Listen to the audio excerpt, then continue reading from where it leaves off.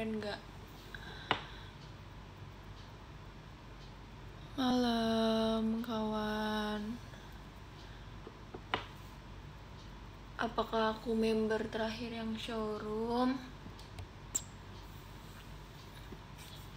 Kayak yang lain udah showroom gitu. Terus ini pertama kalinya kayaknya aku showroom dadakan gak sih? Halo. Hello. Kalian hari ini ngapain aja? Nonton showroom member gak sih seharian?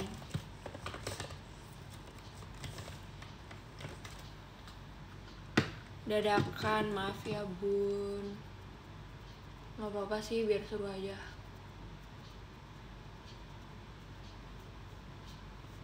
Soalnya pada showroom. Tadi tuh jujur aja aku tuh pengen showroom, tapi aku lupa jujur. Terus kayak ya udah.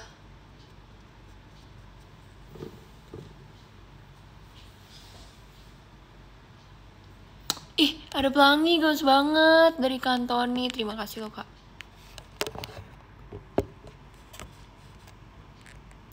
Iya, ada pelangi gemes banget.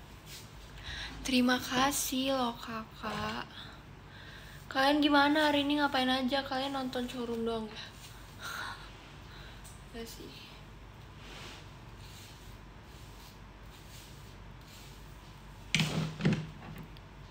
Halo.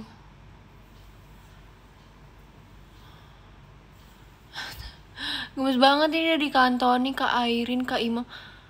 Kok banyak banget yang ngirim pelangi? Emang semuanya kayak gitu ya? Kayak biar dapet abanya atau enggak? Saya tidak tahu. Sebentar ya bun.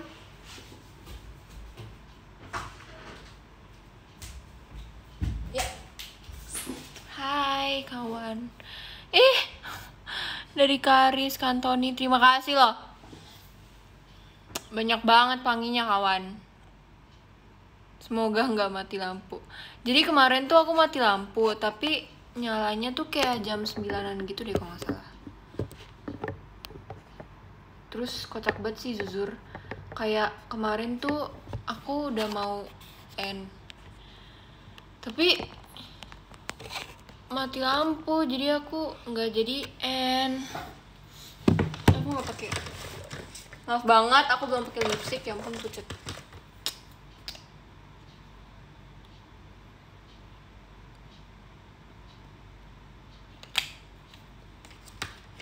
Dah. Kalau mah aneh mati lampu malah seneng. Tapi kayak seru tahu mati lampu. Masa kalian nggak suka mati lampu sih?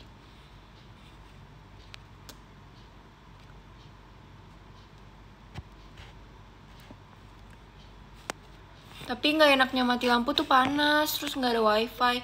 Terus kemarin yang kalian tahu kan aku terakhir showroom tuh aku ngecas kan. Baterai aku tuh 10%. Terus aku kayak ya ampun mati lampu dan baterai aku habis. Apa yang harus aku lakukan? Tapi akhirnya pakai power bank. Jadi ya udah. Terus yang mati lampu tuh sederet gitu loh. Kayak di komplek rumahku tuh mati lampunya sederet. Jadi gak cuman rumahku doang. Kocak banget gak sih? Aku pengen ngechat aja sih deh. Z kan lagi showroom.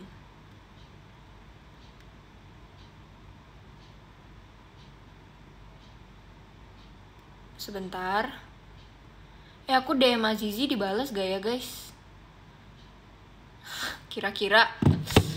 Oh my god, ini pelangi dari Kak Chicken Nugget. Ini emang harus dikasih pelangi dulu ya biar dapat avatar yang JKT itu atau gimana? Gimana sih?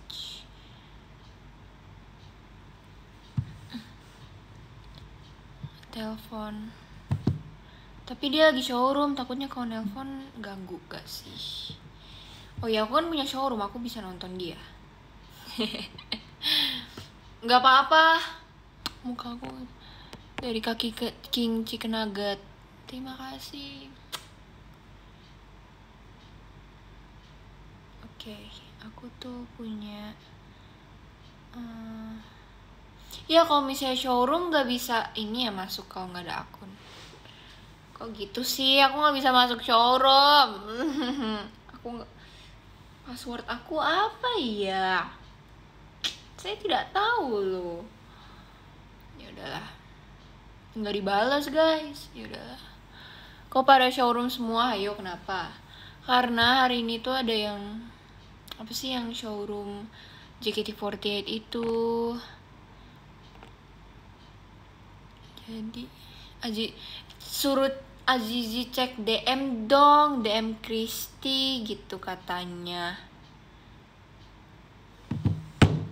Suruh gitu dong. Azizinya lagi makan. Oh ya, berarti kasihan abis dari video call dia kayaknya belum makan.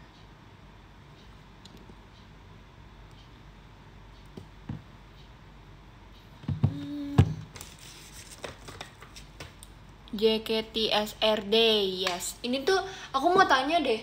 Hari ini tuh benar-benar semua member kayak benar-benar nggak ada yang skip live-nya atau gimana? Yang kayak apakah semua member sudah showroom? Soalnya mari kita lihat yang lagi showroom ya. Ada Cepio, Cishani, Kak Gracia, Jeci, Kak Onil, Kak Selin, Kak Indah, Kak Gita, Adele, Kak Jinan. Guys, bentar deh. Kalau nggak salah tuh kalau misalnya di showroom kan live ya tulisannya. Tau nggak sih, aku kan sekarang lagi buka website showroom. Tulisannya tuh hidup di translate ke Indonesia. Jadi kayak kocak banget. Kan biasanya kalau di Inggris kan live, terus ini malah hidup dong tulisannya. Terus kayak aku bingung dari tadi kenapa ada tulisan hidup-hidup. Ya emang hidup sih, kalau nggak hidup juga gimana dong. Ternyata live artinya. Kocak bet dah showroom, kocak bet. Ya nggak salah sih, cuman gimana ya, hidup tulisannya. Ntar kan kalau agak serem ya kalau tulisannya nggak hidup.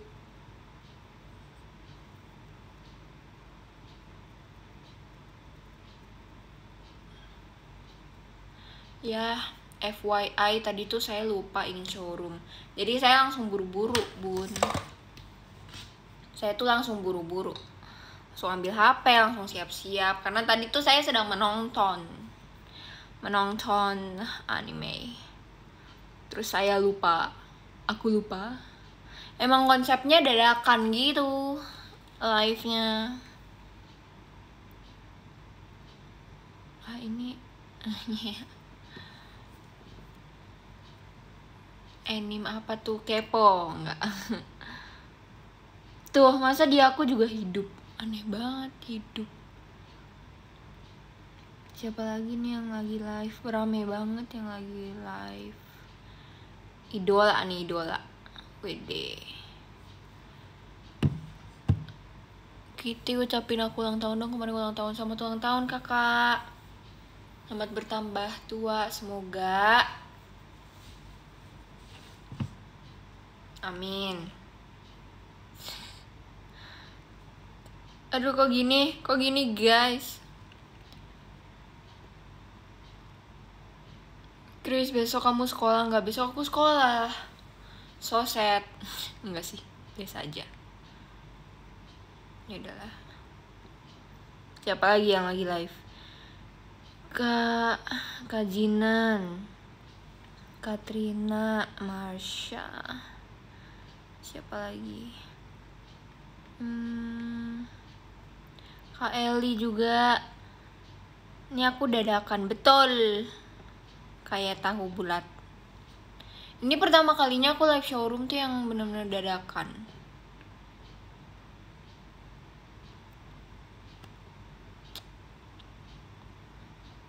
Masa iya, tahu.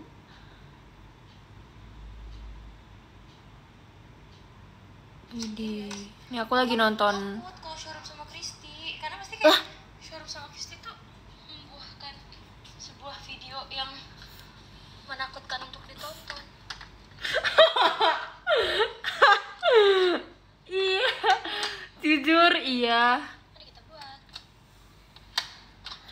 sama Azizi tuh suka menjadi korban video. Enggak sih, sebenarnya kita mah fun-fun aja. Cuman kocak. Ngajak collab sih, masa? Mungkin habis video call juga ya guys. Masa aku baru join udah digibahin. Bener-bener Azizoy. 1 ditambah 1. Bener-bener. Coba ngomong sama kayak gue, hah? Aku lagi. Christy tertolak. Kenapa Christy? Nih kenapa sih? Suka gibahin. Kamu ada apa? Ada masalah apa sama aku? Kamu ada urusan sama aku? Canda. Canda Bon. Parah banget Azizoy. Iya. Kalian udah mandi belum? Pasti belum. Buset. Banyak banget. Udah. Ada dedede. Beneran parah banget. Masa dia barusan lagi mau bikin kopi ya?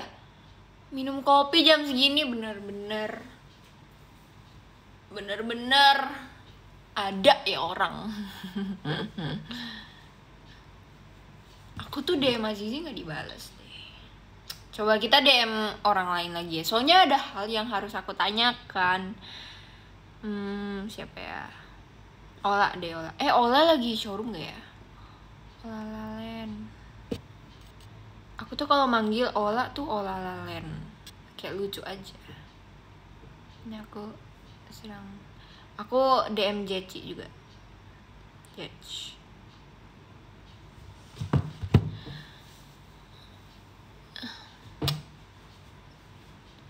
Banyak banget yang SR, tolong Hia. Bingung ya? Selamat membingung. Tapi kayaknya aku cuma bentar aja. Kayaknya cuma sampai jam. Tadi aku mulainya jam berapa ya guys? Awas mati lampu lagi dedek. Ya semoga aja enggak. Semoga aja pas aku end live nanti enggak mati lampu ya. Jadi yang end bukan live-nya doang, tapi lampunya juga ntar. 857. Oke. Siap.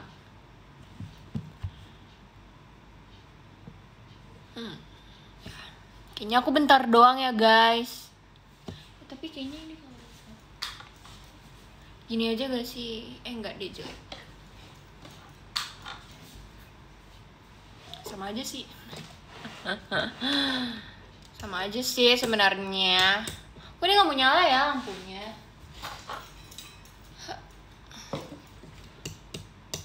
Kok dia gak mau nyala sih guys? Oh my god. Itu bisa. Oh ini dia. Mampet kayaknya. Mampet gak tuh? Oh my god, so glowing. I'm not Shishani, so I'm not glowing. Jangan terlalu glowing dong kawan. Saya izin bergabung. Tidak apa-apa, mari kita bergabung. Mari kita. Saya tidak tahu ya kita akan membahas apa di showroom kali ini. Tapi ini sangat random. Aku sedang memakai bedak kawan. Rusak gara-gara mati lampu? Enggak dong. Masa gara-gara mati lampu rusak? Jangan gitu. Ini aku kalau malam-malam tuh suka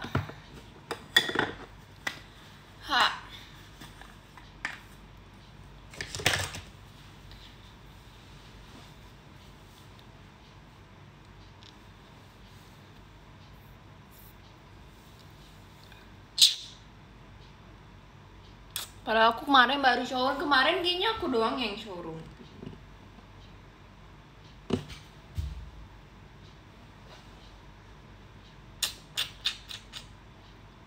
Azizoy collab sama Cishani. Emang bisa? Maksudnya emang bisa kalau misalnya udah mulai langsung collab gitu. Kok aku baru tahu sih bisa kayak gitu.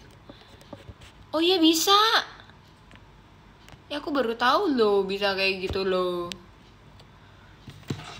Aku baru tahu loh. Bisa gitu. Nggak apa-apa, udah lama gak showroom juga kamu. Iya, aku baru showroom kemarin. Iya sih.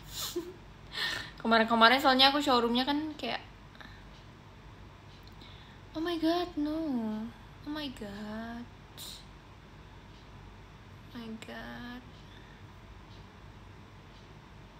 Ya.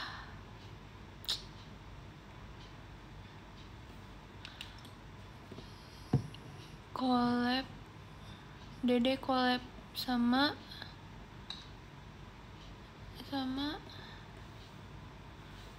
siapa?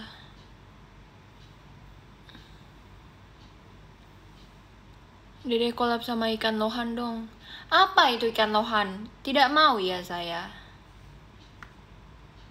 Tidak mau ya. Emang bisa collab bertiga? Nggak bisa, tahu. Nggak bisa. Nggak bisa, nggak bisa. Nggak bisa, nggak bisa. Aku tuh pengen nontonnya. Emang bisa bertiga? Bisa kan? Collab sama Marsha. Marsha juga lagi showroom.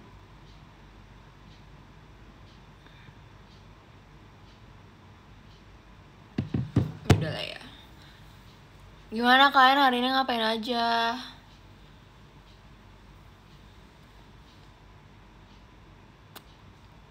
Pelangi. Banyak banget, terima kasih loh kalian. Padahal lagi hari Senin super produktif. Widih, keren banget. Aku tuh hari ini cuman biasa aja tahu, kayak ya udah sekolah. Terus kan nggak ada kegiatan juga. Jadi rebahan aja. Bahkan tadi aku pengen showroom aja, aku sempet lupa mau showroom karena terlalu asik rebahan. Tapi nggak apa-apa.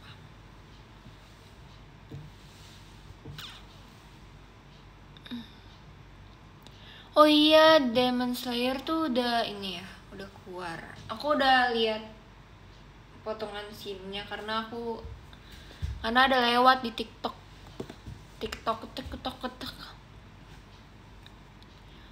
Digibain lagi sama Zizoy. Dia gibain apa?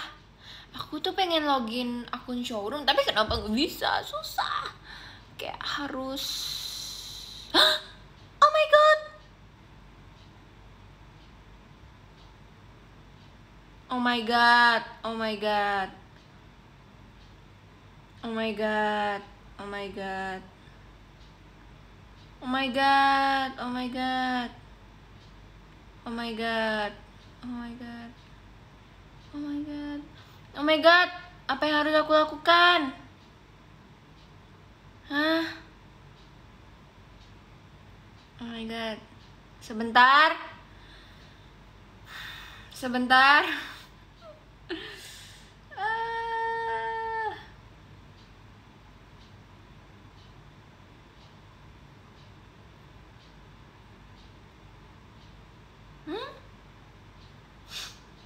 Oh, disable.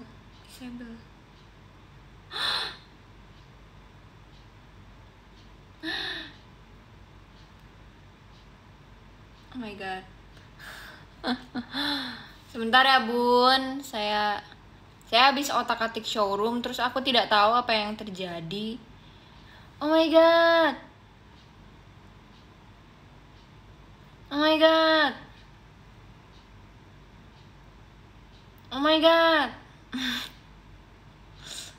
Ah?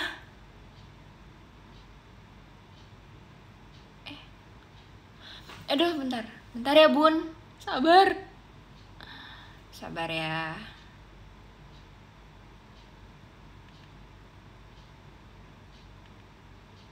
Sabar. Bisa-bisanya Christy. Aduh, aku tidak tahu aku mencet apa.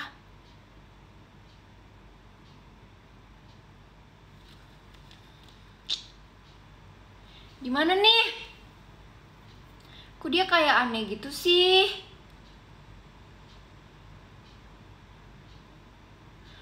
aku kesel. Maaf ya kalian akan melihat aku kesulitan. Tapi aku sangat kesulitan saat ini. Ini sangat real. Apa sih? Udah, ntar aku minta bantuan kakaknya aja.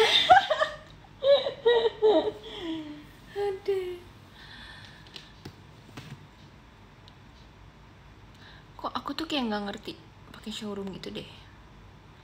Kayak nggak ngerti guys. Kalian ajarin aku dong pakai showroom gimana.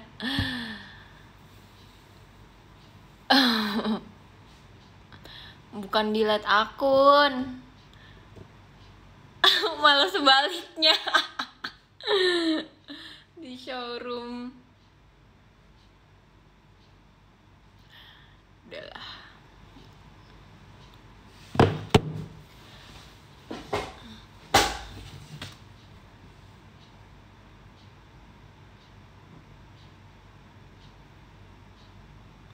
Nanti aja. Jadi kayak kebikin akun gitu loh, tapi malah pakai Twitter aku. Malah pakai, jadi kayak ke-sync sama akun Twitter aku gitu loh. Terus kayak gimana ini, nggak apa-apa nggak sih? Jujur aku nggak ngerti. Tadi tuh kayak kebencet nih tuh, dia tuh kayak ke-sync sama akun Twitter aku. Terus kayak bahkan profilnya juga aku ganti. Terus gimana ini?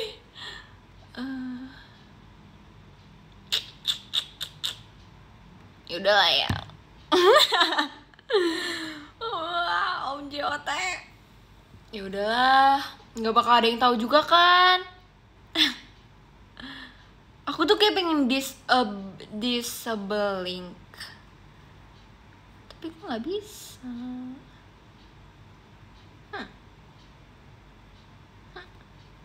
Udahlah. Delete akun tuh gimana sih kalau delete akun? Nanti Twitter aku ke-delete. Enggak, canda. Delete akun showroom gimana emang bisa, guys? Emang bisa? Yaudahlah ya, kita mah santuy aja nggak sih? Kayak ya udah gitu. Kayak ya udahlah. Kan namanya juga tidak disengaja.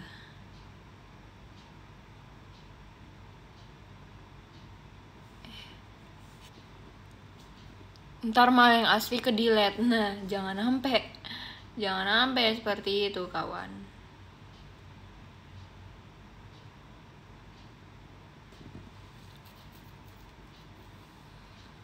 Santuy. Enggak, aku mah santuy. Like relax, you know. Relax. Yes, exactly. Ayo bikin Twitter hapus akun SR buat Kitty. Oh, delete your account. To delete your showroom account, go here. By deleting your account, your show gold will become invalid. By deleting your account, all the data, including level, will be deleted, and you won't be able to access the same data. Once you delete your account, you won't be able to use the same ID to sign up or access Showroom. You can link Twitter or Facebook account with one Showroom account only. Berarti artinya Twitter aku nggak bakal hapus kan? Agree and delete account. Ya nggak mungkin kan. Tapi kan kalau misalnya akun aku tiba-tiba nggak lucu. Iya kan? Soalnya aku suka melakukan hal-hal yang bodoh seperti ini, dan akhirnya akun aku tuh kayak ada yang kayak hapus gitu.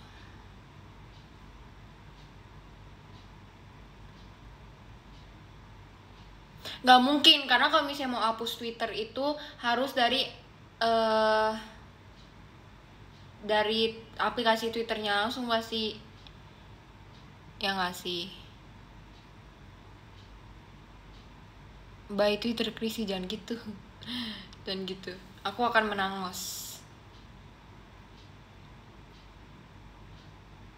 Nih, are you sure you want to delete your showroom account? Account deleted. Oke, sudah. Mari kita cek Twitternya masih bisa atau tidak. Puji Tuhan masih ada, guys. Akunnya masih terselamatkan dan akun showroom aku sudah hilang. Terima kasih, sama-sama. Oke. Sudah. Sudah tidak jadi paniknya. Oke. Agak bikin gerah ya, Bun.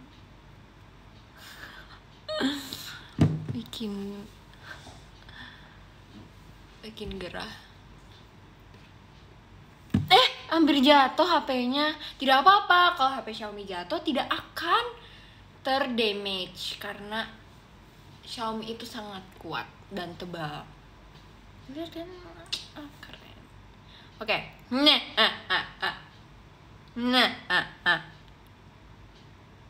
Oh iya nih, lagi showroom berdua, Cishani dan Azizoy. Terus iya lah.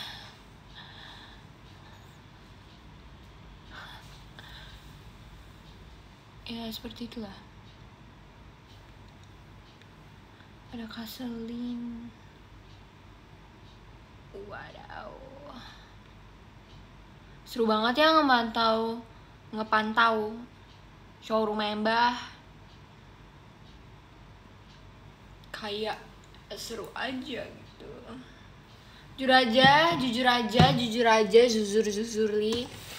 Jujurli. Kayak kamar aku panas, Bun. Apa yang harus aku lakukan?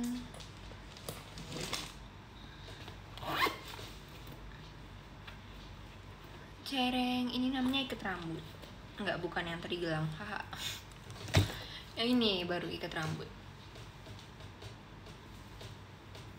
Tapi kalau misalnya saya ikat rambut,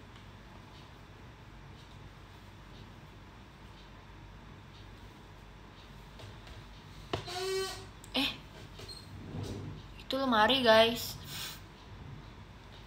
Itu lemari, Bun. Ya, Bun. Apa sih, Christy? Tadi udah rapi, cuy. Besok masih hari Selasa tahu, masa hari ini hari Senin? Apakah kalian percaya? Padahal kemarin masih hari Minggu. Masa hari ini udah hari Senin aja. Kayak dunia tuh nggak adil gak sih? Masa kemarin tuh baru hari Minggu, terus udah Senin lagi. Kayak aku bisa gitu, gak masuk akal. Kayak oh my god, kayak kenapa seperti itu?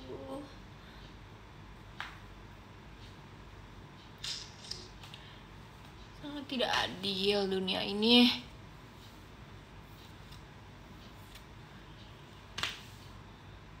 Gak adil emang dunianya, makanya gak apa-apa 4 hari lagi Sabtu kok.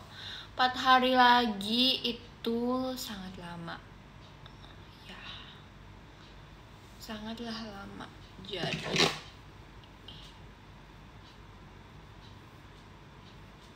lihat deh, poni aku tuh aslinya kebelah gini tahu, belah tengah, karena aku tuh suka gue giniin kan, karena kalau enggak nyolok mata kayak gini.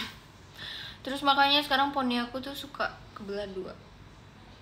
Bahkan kakak yang suka rambutin member JKT itu kayak sampai suka ngomong ke aku gitu kayak, poni kamu mah nggak beraturan, kayak poni kamu mah beda-beda tiap kali. Ya maaf ya kak, aku suka gini-gini mulu soalnya. Kayak ngebuka hording tau, gordeng apa sih, hording apa sih itu, cireng gitu. Enggak, ini kayak kayak ini kan, terus jendela gitu.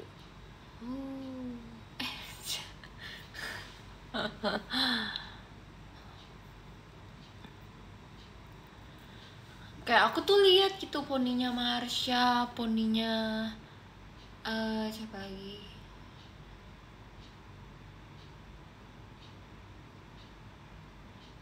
Yang pakai poni tuh siapa aja sih? Pokoknya ada Marsha. Gitu-gitu poninya kayak bagus gitu. Kenapa kamu tidak mau bekerja sama, Poni? Iya, Flora juga pakai poni, weh. Kenapa bisa-bisanya itu poni tidak bergerak? Percaya nggak kamu lebih tua dari aku? Percaya.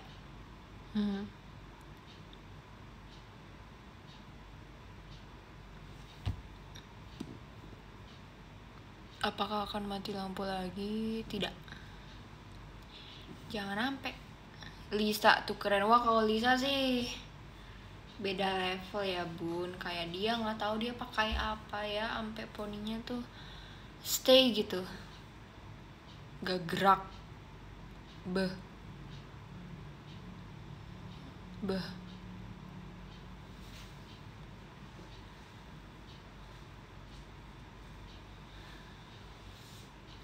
Kok SR-nya mendadak kayak tahu? Ya karena nggak kayak tempe, kayak tahu bulat,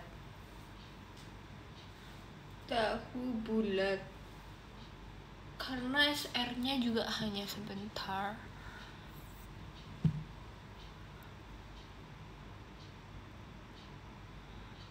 Hari ini mau ngapain nih? Gak ngapa-ngapain.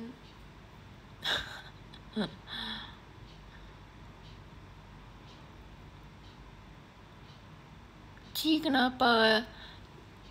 Ini suara. Ci, kenapa drum dipukul kan nggak salah apa-apa? Ya karena kalau misalnya ditendang, lebih kasihan dong. Terus kayak, kan kalau orang ngechat kan nggak ada salah ya, kenapa dia harus dibales ya?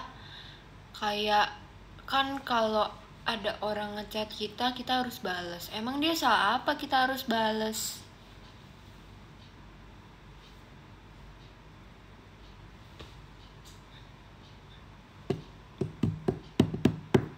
Jo, kalau dipanggil doang di DM panik gak? Panik lah. Tapi bohong. B aja. Kapan main ke Jepang? Aku kerja di Jepang. Aku pengen ke Jepang. Tapi gimana ya? Pengen banget tau aku ke Jepang dari dulu tuh. Tapi ya bagaimana kondisi saat ini, udah. Kalau dipanggil sayang di DM panik gak? Panik gak? Biasa aja. Nggak tau deh. Kalau misalnya kita ke Jepang ada sub Indo nggak ya? Kayak misalnya kita lagi ngomong ke orang, kan dia ngomongnya pakai bahasa Jepang, terus kayak ada subtitle Indonya, biar kita ngerti dia ngomong apa.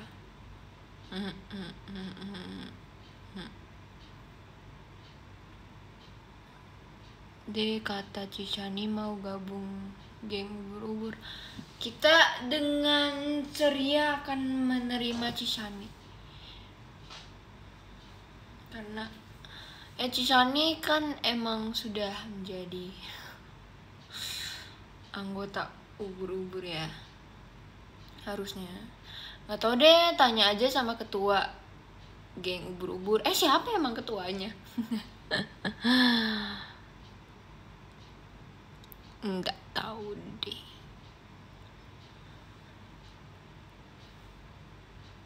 Kita selesainya jam 10 kali ya, jam 10 kurang.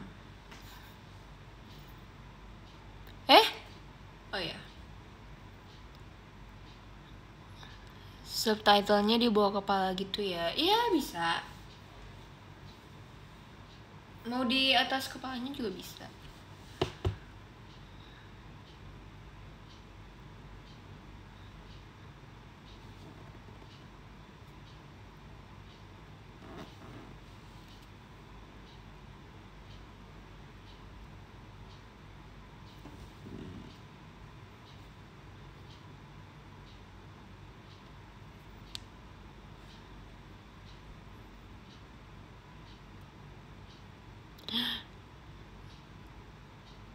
Dede, teh apa yang ada di lagu JKT? Teteh Bandung. Apa? Kamarnya ada cicak gak, Chris? Ingat gak sih cicak yang waktu aku pernah ceritain yang pas aku sakit covid itu tuh ada cicak di kamar aku. Ada satu, terus aku tuh pengen nangkep biar dijadiin binatang peliharaan, tapi dia kabur mulu, dia kayak nggak mau. Dia kayak nggak tahu, dia kayak nggak suka sama aku gitu deh kayaknya. Jadi dia nggak mau aku tangkep. Padahal sebenarnya aku bisa aku tangkep. Ya nggak tahu sih. Jadi sama aku sakit di kamar aku itu tuh sebenarnya ada cicak satu. Kayaknya sekarang udah hilang deh. Padahal pengen aku tangkep buat dijadiin temen saat sakit gitu kan, kayak biar bisa diajak ngobrol gitu kan, lagi sakit nih ceritanya, nggak boleh ketemu sama orang-orang, jadi kayak ya udah ngajak ngomong cicak, tapi cicaknya nggak mau kayaknya, parah banget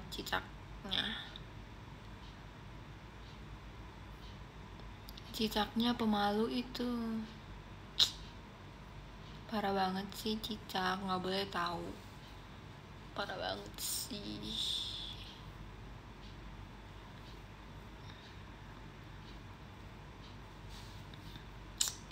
Cicak takut kena covid. Emang ya udah sih, masa gitu aja takut, cicaknya lemah. Parah banget cicak.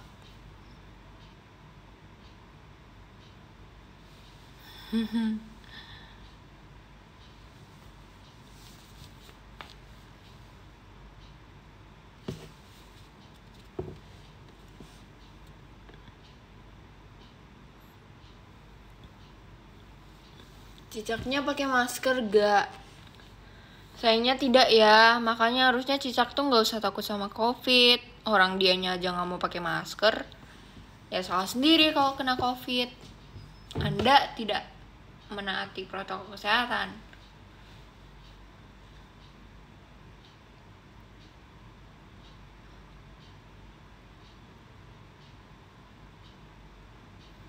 Tadi sekolah gimana? Biasa aja. Tadi aku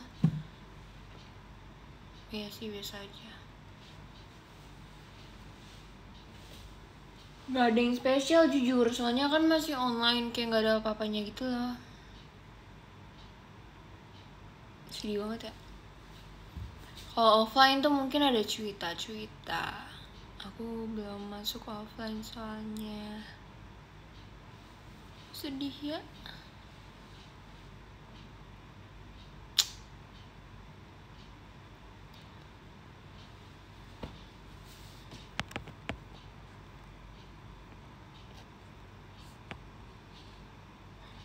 Udah vaksin belum cicaknya? Dia aja nggak mau pakai masker. Emang dia bakal mau vaksin? Dede belum offline ya? Iya belum offline. Udah ada yang udah banyak banget yang offline, kayak pengen tahu. Tapi kalau di sekolah aku tuh ya baru kayak disuruh pilih gitu, kalau mau offline nggak apa-apa. Tapi kalau mau offline ya offline, tapi kalau mau online juga nggak apa-apa. Tapi ya kalau misalnya disuruh pilih kayak gitu ya aku pilihnya online lah. Tapi kalau misalnya emang diharuskan offline ya baru aku senang deh. Kayak terus kalian tahu nggak sih, mungkin yang udah VC sama aku tahu ya. Jadi waktu itu minggu lalu, oh ya masuknya tuh kayak cuman seminggu sekali gitu. Terus kemarin tuh minggu lalu kan pertama kalinya, dan semua kelas tuh udah ada orang yang offline gitu, tapi cuman kelas aku doang guys, dari semua kelas cuman kelas aku doang yang nggak ada orangnya yang offline. Jadi kayak kan di angkatan aku kan IPS-nya cuma ada 2 kelas kan, dan aku IPS 2. Terus yang IPS satunya itu tuh udah ada sekitar 10 orang yang offline, tapi giliran kelas aku yang kelas IPS 2 nggak ada satupun yang offline. Kayaknya introvert semua deh kelas aku, ya ampun. kompak banget ya. Ya ampun, parah banget sih. Tapi kayak aku sendiri aja nggak mau online, nggak mau offline.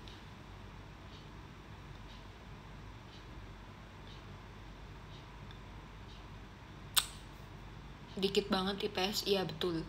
Padahal aku pikir IPS bakal banyak, ternyata dikit.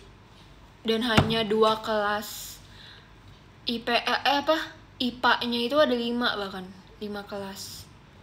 Sedangkan IPS-nya cuma ada 2. Kenapa nggak mau offline? Sebenarnya bukannya nggak mau offline sih. Cuman kalau disuruh pilih, kayak aku kan baru disuruh pilih gitu. Ya aku pilihnya online lah. Tapi kalau diharuskan offline ya itu baru. Sebenarnya aku pengen offline. Cuman kalau kayak tadi masa di kelas aku cuma nggak ada orang. Ntar kalau misalnya aku sendiri yang ada di kelas gimana?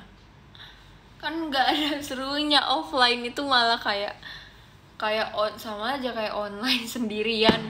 Aduh.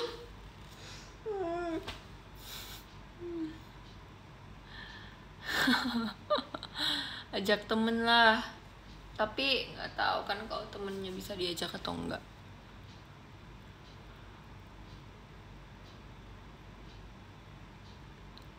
Iya kayak les private weh. Hari-hari kepentok.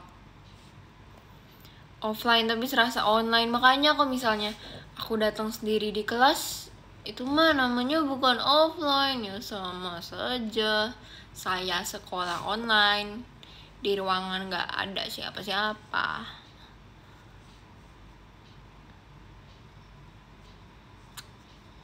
Enak di rumah, betul. Memang, sangat betul. Ya kok kalian kaget, karena saya juga kaget. Double kill.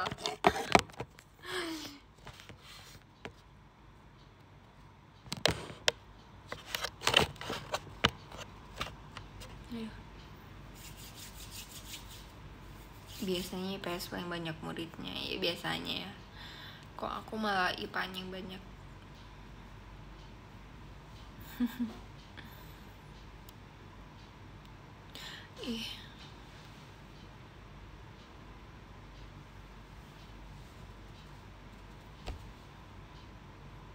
Aku tadi kalau offline lihat SR Kak Anin. Oh ya Kak Anin tuh SR-nya siang-siang gitu nggak sih, jam 12 gitu. Parah banget sih, nggak tapi nggak apa. Ya kalau kita sekolah kan ya pasti butuh hiburan lah ya. Jadi ya solusinya menonton Showroom, WD.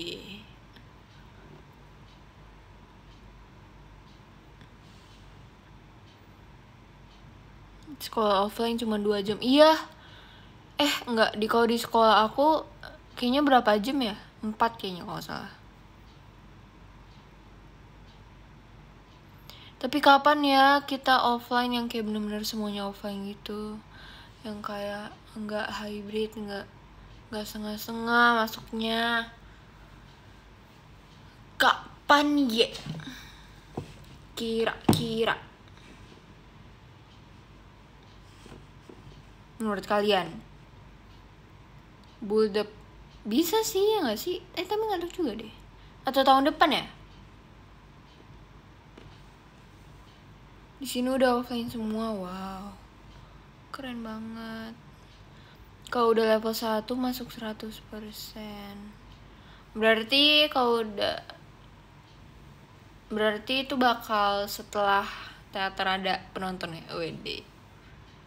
Teater offline dulu lah. Teater offline dulu lah kawan. SR dari kapan? Dari jam 9. Ntar N-nya jam 10. Aku kayaknya sampai jam 10 aja deh guys. Aku yang kuliah offline aja jarang masuk. Ya apalagi kuliah ya takut deh. Bayangin deh kalau misalnya kelas, aku kan udah kelas, aku kelas berapa ya? Oh kelas 11. Bayangin kalau misalnya masa-masa SMA aku dihabiskan online dan tiba-tiba masuk udah kuliah aja. Bayangin. Kayaknya aku akan menjadi anak kuliah yang masih memiliki jiwa-jiwa SMA. Ini Christy JKT48 bukan? Siapa tuh kak? Kayaknya sih aku pernah denger ya Christy JKT48, tapi kayaknya bukan deh. Aku tuh bukan. Ya aku bukan. Tapi kayaknya aku pernah denger gitu sih kak. Kayaknya kakak salah aplikasi deh. Kayaknya bukan di showroom deh kak. Kalau nyari Christy JKT48 kayaknya bukan di showroom deh, di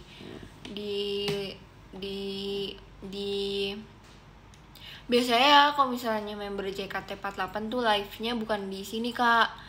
Biasanya di Twitter. Lagi dipantau, jangan. Azizi lagi nonton. Ngapain kamu nonton saya? Digibahin nama Cicani dan Azizoy. Aku harus apa? Aku harus bersikap seperti apa? Aku harus bersikap seperti apa? Apakah aku harus memantau Cicani dan Azizoy juga biar seimbang? Seimbang. Parah banget. Aku sedang dipantau. Kenapa aku dipantau? Aku tidak melakukan apa-apa. Tetap panik dan jangan tenang. Kesel banget. Jangan mau kalah sama noob Azizi. Oke.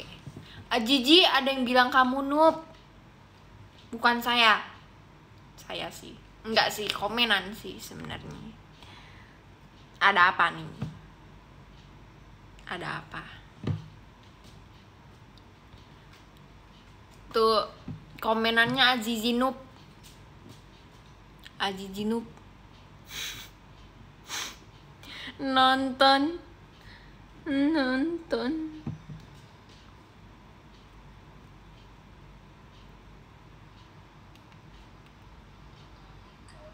Enggak kok Cisani lagi nyanyi kereta api. Enggak apa-apa. Ya ampun. Hai Azi. Kata Christy. Kenapa? Kata Christy kamu noob, kata parah banget Christy Ci, kata-katain aku tuh. Komenannya loh. Komenannya loh. Ngadu ya kalian. Ngadu ya, emang ya kalian ngadu. Kamu noob. Tapi kalian tuh kalau kumpul ngomongin apa sih? Aku kadang suka kepo. Agak ngadu ya kalian ya. Kenapa sih? Kepo, lucu gitu. Ngomongin apa biasanya? Ngomongin apa ya kita ya guys? Aku Christy kayak suka tiba-tiba tuh mikir aneh. Kayak aku kemarin waktu itu habis ngomongin paus pembunuh. Paus kan paus pembunuh, kenapa dia namain paus pembunuh? Terus dia pembunuh tapi dia nggak masuk penjara kan? Emang kita pernah membicarakan itu? Kok saya lupa? Kok kalian manusia kalau pembunuh? Emang paus ada pembunuh? Agak aneh banget sih kalau ngomong sama Christy, aku juga bingung. Tapi itu lucu, aku lihat yang pas kalian ngomongin ikan. Saya lupa. Kayaknya karena kebanyakan topik yang aku bicarakan dengan Azizi, jadi saya lupa. Juga, gitu. Sejak kapan? Tapi ya udah. Aku juga bingung. Kayak Tapi kalau ngomong suka nggak nyambung sih. Misalkan aku lagi ngobrol sama Teh. Udah nih ngomong normal. sangat banyak topik yang sudah saya bicarakan dengan Azizi, makanya saya lupa. Teh pikirkan itu beda Ci. Itu kayak jawabnya tuh suka nggak nyambung gitu. Aku sampai bingung gitu kalau ngomong sama Chris. Bener sih. Nggak, tapi kadang memucang yang nggak nyambung sama aku sama Zizi, kadang tuh suka gitu. Kan biasanya aku Azizo yang memucang. Ikan longan. Ikan longan nggak tuh. Ikan, coba komen. Nggak bisa komen.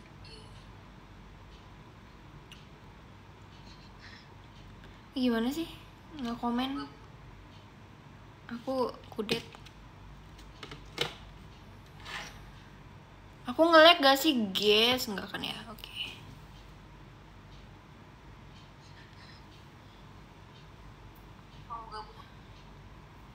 Ini aku lagi nonton. Cuman ngelek-ngelek. Apakah aku yang ngelek? Oke. Mereka ngelek, guys. Apakah ini perasaan viewer Showroom di saat member ngelek? Terus kayak menanyakan, apakah kita yang ngelek gitu ya? Kalian gitu gak sih kalau nonton member? Kalau membernya lagi ngelek terus kayak, ini aku kali yang ngelek ya? Aku merasakannya, kawan. Aku merasakannya saat ini.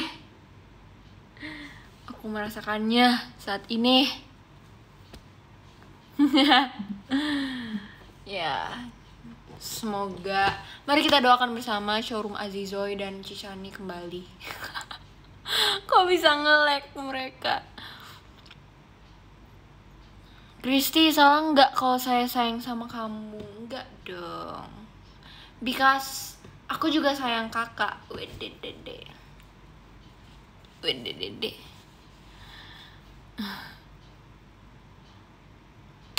Karma is real. Azab gibain dede, ya ampun. Enggak, aku juga tadi gibain Azizoy kok. Mau dong disayang dede, karena aku udah sayang kakak. Gimana sih? Aku ulang tahun hari ini. Semangat. Kok semangat? Ya semangat juga. Selamat ulang tahun, sama bertambah tua kakak yang ulang tahun hari ini.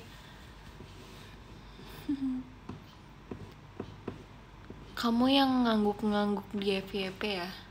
Emang ada aku ngangguk-ngangguk? Yang ada aku joget. Ngangguk apa? Oh ini.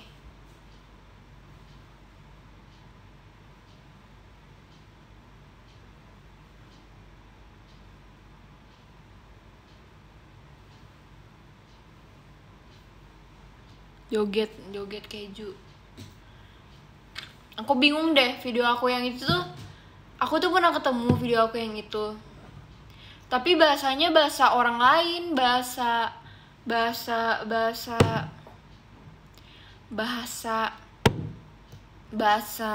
apa ya? Nggak tahu, jujur nggak tahu juga saya, tapi kayak bahasanya tuh kayak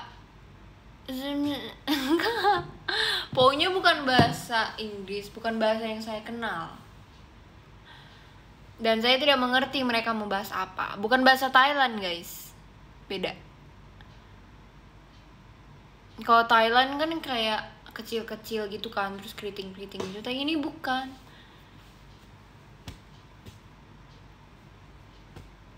Terus aku bingung mereka ngomong apa. Kayak apa yang mereka bahas gitu. Bahasa apa ya? Aku tuh jadi kepo deh. Masa bahasa Vietnam? Tapi kayaknya bukan bahasa Vietnam.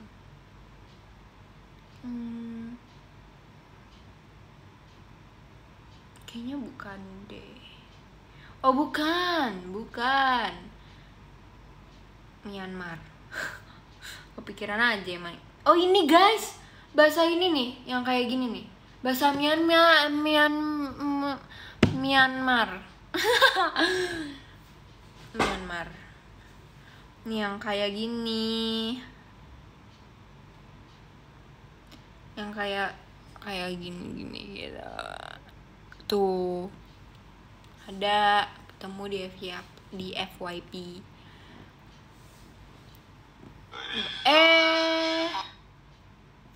Nih. Atau deh kayaknya udah hilang. Ya sudahlah. Mirip ini ya bahasa aksara Jawa ya. Kayak aku tuh pernah lihat deh. Kayak aku sering lihat bahasa itu, tapi aku nggak tahu itu bahasa apa gitu kan. Terus kayak aku tuh waktu itu pernah kemana gitu, ke jalan apa sih aku lupa.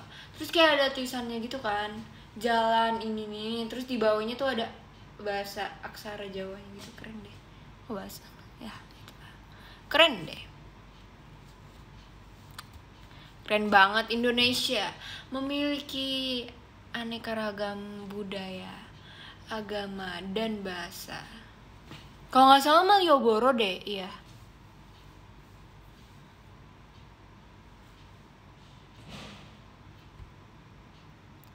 Bahasa Thailand sama Kamboja mirip lisannya. Atau iya, kayaknya ada juga deh yang mirip sama itu Thailand. Ya. Coba kita cari. Kok malah buka Google Maps? Saya tidak. Iya. Kok mirip banget? Nih. Mirip banget sama punya Thailand ya. Keren.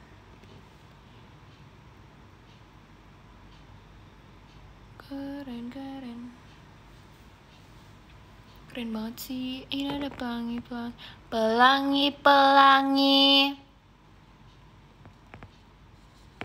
Saya lupa liriknya.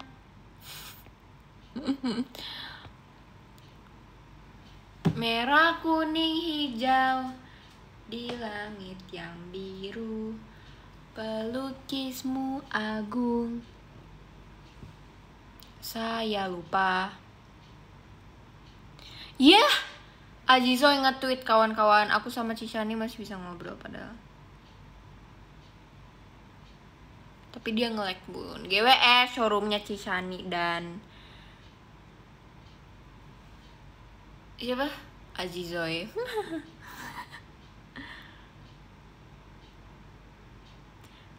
Aku sedang memantau Twitter, banyak foto member berkeliaran. Kenapa mereka cantik-cantik? Saya bingung. Aku yang ngelukis pelangi Chris, wede, keren banget, kagum emang.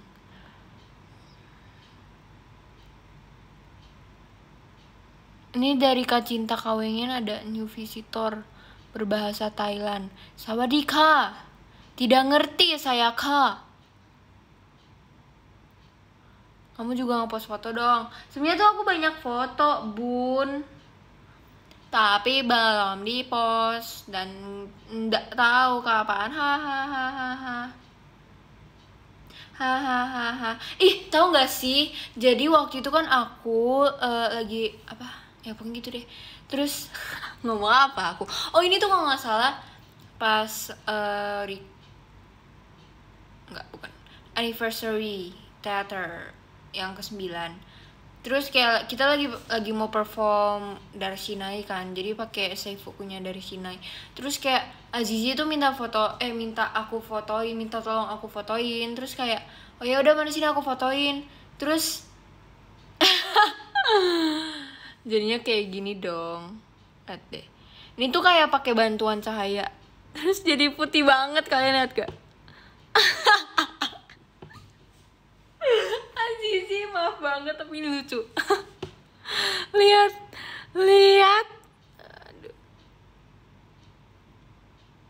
dia oke abis. Lihat, oh my god, dia ini tuh kayak putih banget. Terus kayak pas aku sama Azizi ngeliat fotonya lah, kita kaget dong. Soalnya ini tuh kayak pakai flashlight dari HP lain juga gitu kan. Jadi cerahnya tuh cerah banget dan pakai flashlight dari HP ini juga. Jadi kayak udah terang tambah terang lagi gara-gara flashlight HP lain. Jadi kayak gini deh. Tapi keren gak sih kayak kayak dilemparin bedak bayi, tau nggak? Udah sekian, itu saja. Itu hanya kerandoman dan itu hanya foto random yang saya ketemu di galeri saya. Kocak. Sangat putih dan keren. Sangat betul. Shining, shimmering, splendid. Yes. So true, bestie. Masa DM aku baru dibales sama... Oh enggak, deng. Oh my god guys, ternyata Jessie fast respon banget, akunya yang slow respon. Jadi aku DM Jeci nih, Jeci jam 9:10. Terus dia udah balas. jam 9:10 juga. Dan aku baru balas sekarang. Kocak banget. Maaf banget ya Jeci. Hade.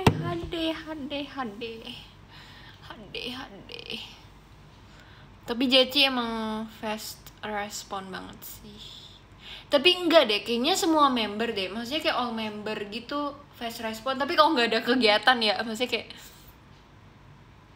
ya udah kayak lagi nggak ada kegiatan gitu. Pasti semua member fast respon. Oh iya. Apakah kalian ingat ini bago rap yang kemarin? Kan kemarin ada yang bilang suruh mendiamkannya di kamar, tetapi tidak bisa guys, masih tidak bisa dipencet-pencet, masih tidak ada suara petek-petek. Jadi gagal. Kayaknya ini akan kubuang nanti. Yaudah lah ya. Iya, udah jam 10 guys. Aku bacain kali ya. Dari yang ranking 100. Gak apa-apa sih, lagi seneng aja. Dari Kak Anggun SKSK-nya Christy, Puja Dede Christy, Kak Poirot, Kak Aye, Kapten, Kak Florencia, Kak Naufal, Oshinya Kripsi, ada Crazy Universe, Kak Finmop, Kak Shalsa Lusa, mau vaksin, semangat Kak. Kak Lutfia Ramadhani, Kumisang, Kak Faisal, Kak Agung, Kitty banget, Kak Frado, Kak Adidiero, Kak Giana, Kak Abdillah, Kak Del, Kak Ria Vanner, Kak Fikri, Kak Robi Kristanto, Kak Andi Ponto, Kak Anisya Putri, Kak Roman, JKT48 All One, Kak Abimanyu, Kak Edo, Oshinya Christy and Selling, Gemai, Kak Yohanes, semangat terus Christy, semangat juga Kak Yohanes, Kak Angga, terus ini ada Jepang, arigatou gozaimasu. Terus ada Kak Alvaris, paling ganteng sedunia, Kak Awan, halo, Kak Theo, Kak Firdaus, Kak Okinya Christy, Kak Adi Kusuma, Kak Hus. Nah. Kak Vio, Kak RPM, Kak Rengga, hello. Kak Piapi, Kak Ribornian, Kak Irudare, Kak Atlet Kecambah, Kak Nerbener, Kak Albertus, Bondan, Kak Sayekti, Kak Oshi JMT48, Kak Atep Rizal, Asari Asgar, Kak Aden, Kak Sawada, Kak Erwin Arif, Kak Akbar, Abimanyu. Ada disco. Dari siapa guys? Dari Kak Girumon. Oh ada. Ada Kak Cila guys. Oh my god. Hai Kak Cila, kemana aja? Aku mengkangen. Kita lanjut dulu.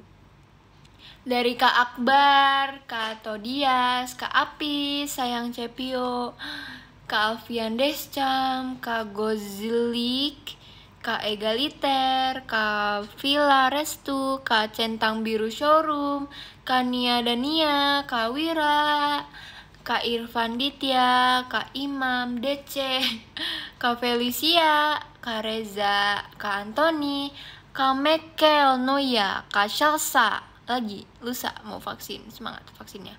Kak Ucupmat, Kak Lulu, Kak Rijal Kato, Kak Fian, jagoannya siapa? Siapa? Saya Kak WDPD aja dulu. Kak Fuad, sayang Christy, Mitu.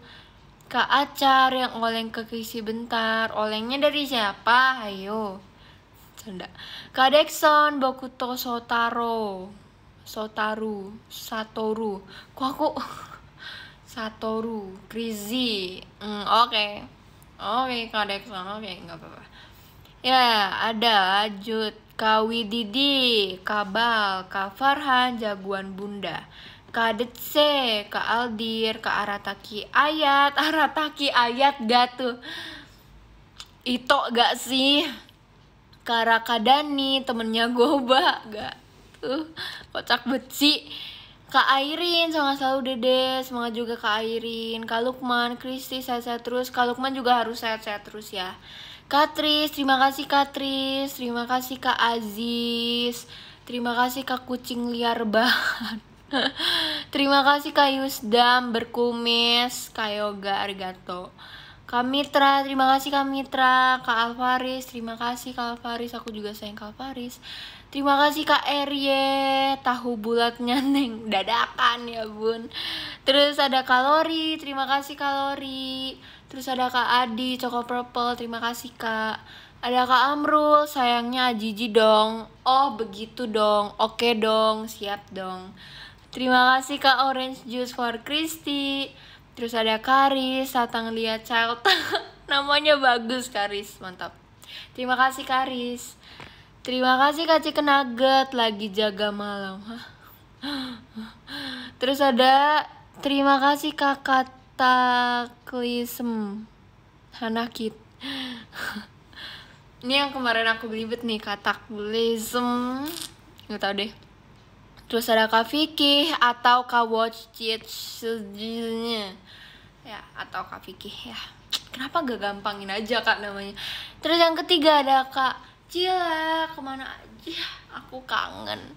Terima kasih Kak Cila. Terus ada Kak Ganifa, terima kasih Kak Ganifat. Terus ada Kak Girumon yang pertama, terima kasih Kak Girumon. VC enggak? VC lah. Ya kali gak VC. Oh ya tanggal 19 guys, tanggal 19 Oktober ada video call. Jangan lupa,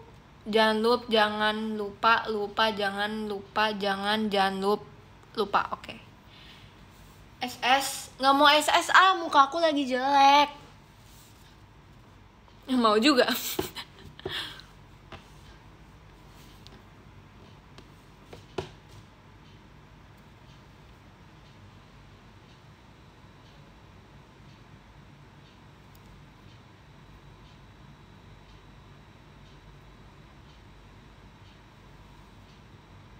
Kitty capcainya gimana? Belum aku kasih makan. Terima kasih kakak sudah mengingatkan.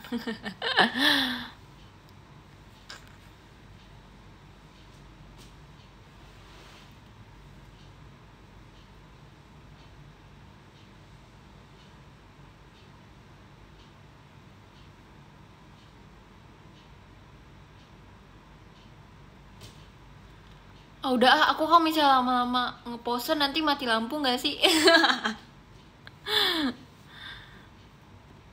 Ya nanti aku abis ini langsung kasih makan capcay. Capcay, kamu nggak kelaparan kan? Dia diem aja guys, kayaknya dia lagi ngambek. Kayaknya dia emang lagi lapar deh. Kayaknya dia kayak cewek gitu kan, cewek kalau lagi lapar ngambek terus kayak nggak mau ngomong. Ya udah nanti aku abis ini mau kasih makan capcay dulu. Dadah, bye, love you. Nggak mau, aku mau jadi kayak yang sok-sok Daniel gitu loh, yang kayak I don't love you gitu. Tanggal 19 Oktober jangan lupa ada VC. Dadah. Udah ah, ntar tiba-tiba mati lampu lagi kan gak lucu. Dadah.